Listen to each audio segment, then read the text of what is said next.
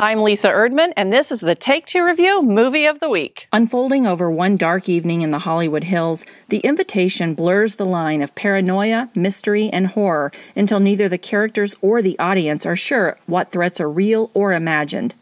From the moment he arrives at his ex-wife's dinner party, Will struggles with memories of living in this beautiful home where their young son died in a tragic accident.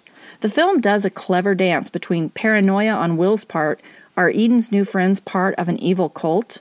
Or just friends gathering, both new and old, to try and bury the past? While watching The Invitation, the audience is really never sure if Will has a true grip on reality. Director Karyn Kusama takes us on a terrifying roller coaster of emotion. Though there is plenty of gore and violence for fans of such films as The Purge, it's the slow and steady climb that really makes The Invitation a must-watch. The Invitation is rated R. For more movie news, be sure and follow me on social media at Take Two Review.